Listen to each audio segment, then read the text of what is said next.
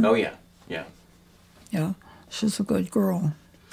So, getting back to Joe and Ted, can you just compare them to, you know...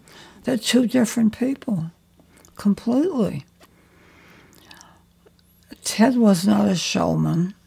He just would get aggravated with the public, the way they treated him as he'd come off the field.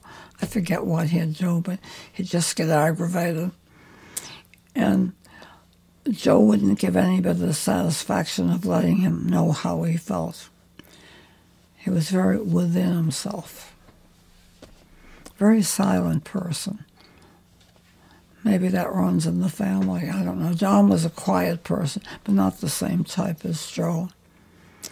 But when Joe went with Marilyn, he came to Dom when he was in trouble.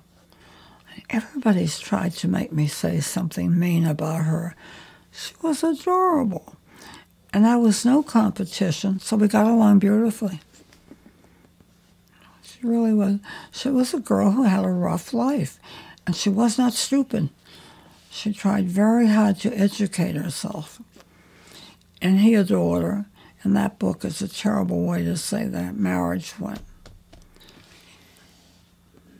That's not, we're not concerned with that, but I'm interested, but... No, it was how, it's not that.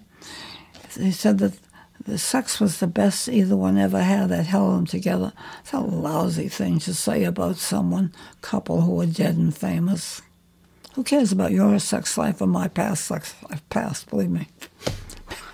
95. Bye. You made reference earlier to Ted's relationship with the family.